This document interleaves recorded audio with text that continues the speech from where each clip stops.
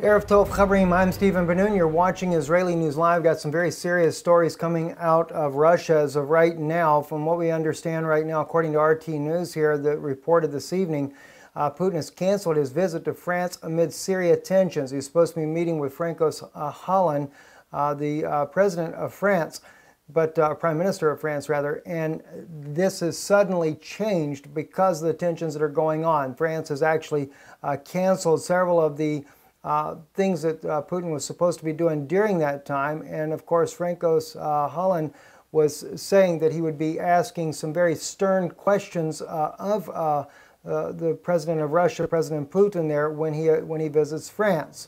But unfortunately, it looks like that Putin has decided this is not a trip that needs to be done at this time. But our breaking story that we really wanted to bring to your attention here is from two different publications from Znak News. And in both publications, such as the one you're seeing here, the word home, there on the top of your screen there. Let me kind of bolden that for those of you that might be able to read a little bit of Russian there. But the article's title here is saying that is calling for all of the children and family of Russian families there to return home. Now, just to give you a little Google translate of the article, I had my wife look at it. It says Russian officials and deputies advised to return their children and parents home. That's what the title of the article says there. As you go into the article, they are stating that at this point here, not even to finish their education for this part of the year, but to return home to the Russian Federation now. Now, from what we can gather in the articles, this one as well as this one here, it is not stating on here, both of these are Znak, or no, I'm sorry, this is Snob right here. Snob.ru is reporting, basically just quoting Znak's own article right there, that they're saying it's official, but yet it's not been able to be confirmed by any official government source here.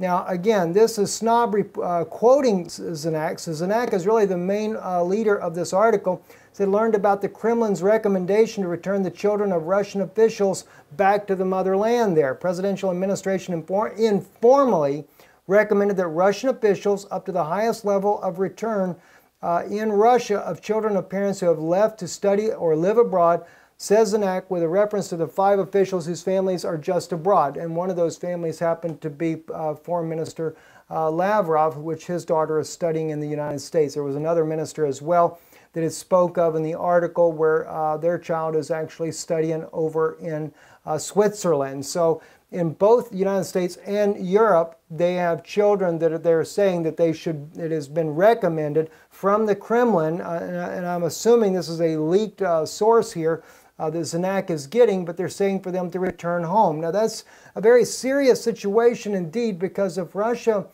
even if it's not considered official, but if the recommendation is being made, that lets us know that Russia is really concerned about the heightened tensions over Syria, and that this could actually escalate into a much bigger confrontation than what we're seeing right now. And on top of that, to see that President Putin has dropped his meeting with French Prime Minister François Hollande there, then there may be more to it than what meets the eye. And we know that we have seen a lot of tensions at the United Nations Security Council, the veto there.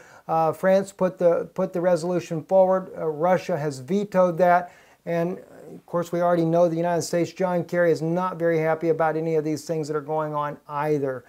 So it's very serious, something we want to be watching closely. As of now, I don't know of any other information other than the Russian sources that I'm sharing with you here. Znak right here, and of course the quoting from Znak is Snob, snob.ru, and of course, like I said, again, Znak.com. We will have both of these articles posted inside of the links here to where you can look at this for yourself there. Continuing on, let me just take you real quick, just as a little thing, just to remember here. We're at Yom Kippur, and speaking of Syria, and this being the thing that could ignite a possible nuclear conflict between the United States and Russia, one thing that happened in Israel today that my wife brought to my attention is just a beautiful story on United with Israel, and that is on Yom Kippur there was a lady that felt such a passion for the suffering and dying of the children in Syria that she united Jews all over the country within just a short period of time, just a few days before Yom Kippur, to pray for their Syrian neighbors. You know what? I'll tell you what. The Israeli government could learn from what this lady did right here. I'll read a little bit of the story here for you because it was a remarkable story, and the Israeli government, we know, have been involved in the Syrian conflict. And some might say, no, not really. They only have attacked the Syrian army when shells fell over into Israel. Well, the shells were not fired by the Syrian army where the Israeli government attacked those positions. When also Russia hit the intel center outside of Aleppo, it was Israeli intel, Mossad agents, as well as CIA, British, Qatar, Saudi, and Turkish secret people that were working inside of there, according to Pravda.ru, which is a state-run television news agency inside of Russia, and also from the Sputnik Arabic language news source that was also speaking about what happened there.